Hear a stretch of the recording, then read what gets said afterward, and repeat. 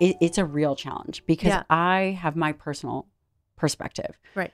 And my personal perspective, I cannot find supported by the literature. So I have to be honest about it. Yeah. And my personal perspective would be, okay, you go through perimenopause, postmenopause, and you gain weight.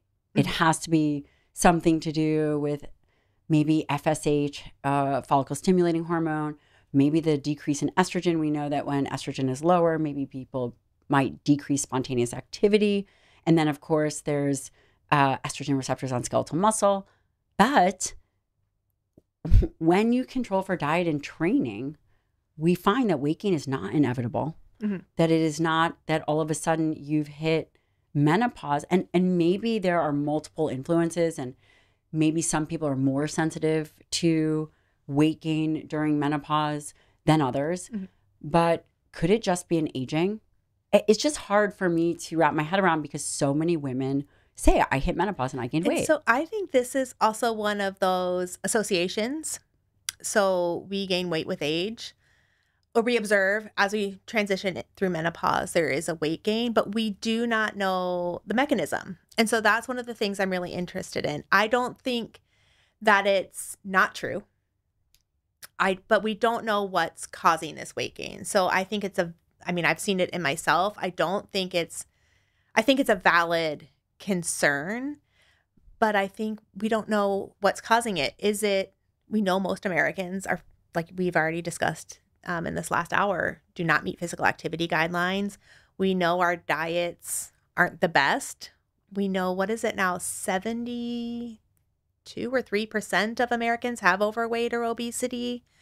So is it lifestyle? Is it change in hormones? And this is why we need, and I think scientists and government agencies are starting to recognize this. This is why we need investment in women's research. And you see that at the national level, at least on all the calls for, like from the National Science Foundation, the USDA, the National Institutes of Health, they are starting to prioritize research related to women and women's health because we really don't know. We don't know. And I would say that for physicians listening and for people that then go on hormone replacement, their weight doesn't go back. There is no, and these are some of the things that I struggle with because hormone replacement doesn't necessarily change weight. It is not a standard treatment. Would increasing testosterone potentially increase lean body mass, again, and or skeletal muscle mass?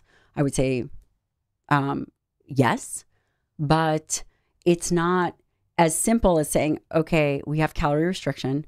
We know that if we increase dietary protein to this, we expect to see this kind of weight loss because we have those studies. Right. We have those randomized controlled trials that control for diet and lifestyle. Right. So it's complicated. And, with the randomized controlled trials, I think that's also complicated because when we recruit people to participate into research, it's often not the reality of most of the population. Right. So we don't want people who are taking blood pressure medicine or cholesterol. If we are looking at the impact of, let's say, increased protein intake on cardiometabolic health. But the reality is most people who are in the aging process are on some sort of lipid or blood pressure regulating drug. We don't want people who have undergone hormone replacement therapy. And this is speaking outside of my expertise, but as someone, I guess, thinking about hormone replacement therapy, people stopped doing hormone replacement therapy for ages because they thought it was unsafe. So we have decades where research could have been done or observations could have been made, but the Women's Health Initiative really changed people's perspective. But we don't have the data. And I think a lot of the studies that are done, some of the reasons we exclude people are really giving us a subset of the population that we're conducting research with that isn't actually representative of our current population. So that's why it's really important to understand how studies are done, what are they including, what are they excluding before we start making conclusions and sharing that across. Would you say that there are certain foundational things from the literature that people could all do to maintain healthy muscle mass and weight?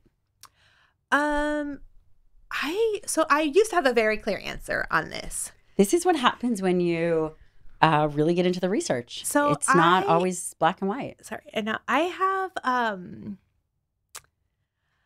starting to think less about maybe body weight in general and more about muscle health.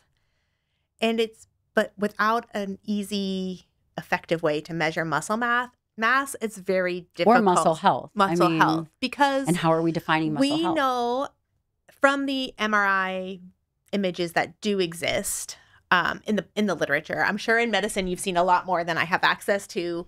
When you look at a cross-section of muscle from someone who is older or with obesity, you do see fat infiltration into this skeletal muscle mass. So to me, that would say it's probably then going to start causing a lot of adverse metabolic effects or increased disease risk.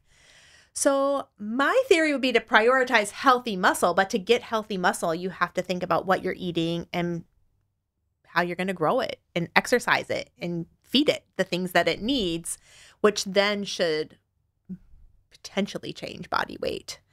But I don't know, in thinking of like the BMI controversy, I don't think it's just to have a BMI 25 and then your muscle your muscle is healthier. I absolutely agree with you. So I guess I'm trying to separate vanity as I age from like physiology and like reality, but you can't have healthy muscle, in my opinion, and based on the science that I've read, without working your muscle and feeding it properly. I would agree with that. And I do think that we're at the cusp of various ways of training muscle beyond strength, hypertrophy, stability, all of the things that we think about. Mm-hmm. There are going to be various stim suits and radio frequency ways to contract skeletal mm-hmm. muscle. I think that we're going to start to see an increase in kind of technologies that will help people overcome this atrophy issue. I think we're probably in the very near future going to see medications